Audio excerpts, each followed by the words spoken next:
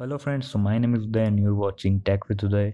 Today in this video I'm going to be doing a RAM eating test between Google Chrome and Microsoft Edge.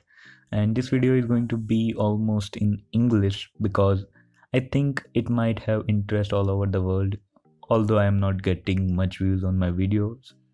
But still, hope is for the best. So I will open both of the browsers in multitasking window so we can look at both of them at the same time. As you can see, I have opened both of them, and Microsoft Edge has this very long feed, whereas if you see in the Google Chrome, there is minimal feed and just a bunch of bookmarks.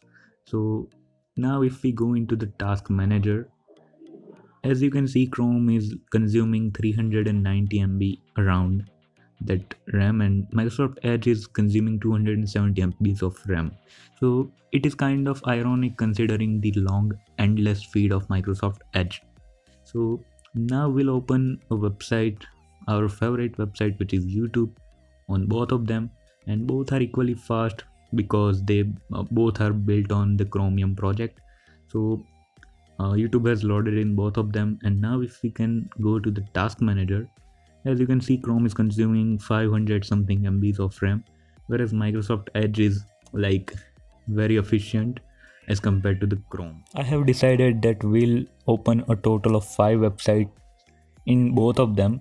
So now I am going to open Flipkart in both of them. So Google Chrome has the direct link, and whereas in Microsoft Edge I have typed the address now. So as you can see, I haven't logged in any of them. And now if I open the task manager, so as you can see, Google Chrome is still consuming way more RAM than Microsoft Edge. So now we'll go to our next website, which is Amazon. Okay, so Edge has this direct link to Amazon in it, whereas in Google Chrome I will type amazon.in. So it is in Hindi because I don't know why it happens, but Google Translate will translate it into English. So now if I go into the task manager, and here as you can see, Google Chrome has jumped to almost 730 MB of RAM, whereas Edge was around 400. And now we'll open, I think we've got our conclusion already, but still we'll wait for the fifth website. Now I am going to open fiverr.com in both of them. So as you can see, it has already opened in the Chrome and now in the Edge as well. Okay, so as you can see, they are both the same website. Okay, so we'll just open the task manager, and as you can see, Chrome has jumped to 885 MB of RAM, whereas Edge is 562, like almost 600 you can say. Now we are going to move on to our final website. So I have kind of run out of website names. Let's say we open Adobe's website, which is I think Adobe Creative Cloud.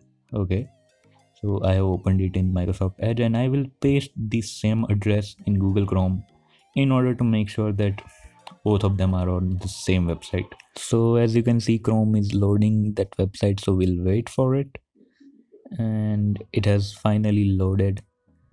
Okay, so now if I go into the task manager again, so as you can see, Chrome is consuming 980 MB, so it is close to reaching a GB, whereas Microsoft Edge is consuming 620 only. So we have got our conclusion for the video officially that Microsoft Edge is way more efficient than Chrome in terms of RAM.